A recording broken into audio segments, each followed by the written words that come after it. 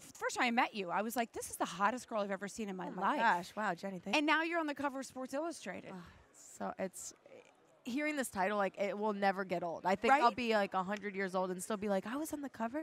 It's like, to me, that's the best one. I'd rather be on Sports Illustrated than any other fucking magazine. And the best part about it is I get to be covered for a whole year. It's not a monthly. Holy shit, no way. So I'm covered from May 2019 to May 2020. So I'm still cover girl. Rob, are you so proud of her? Oh, so proud of her. She's been working her tail off for it. You know, she's always been talking about it for like over the last 3-4 years. Always, I want to be on cover of Sports Illustrated. I want to get the cover of Sports Illustrated. She just worked her tail off to get there, and then she became the cover girl. The cover girl. Yeah. And it's just fantastic. She did such a great job. I'm so proud of her. Oh, do you ever get jealous at all? No.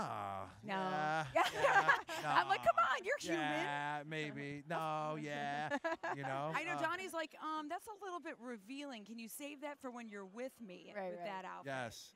But then I always say, you know, because when the photos do come out, you never know until the magazine's printed, you know, are they going to do the one where it's a little sheer see-through, or are they going to do, you know, the classic bikini? So, but I always say, you look at those images, that's your girl, you know? Right. Others might see it, but I go home to you. That's yours.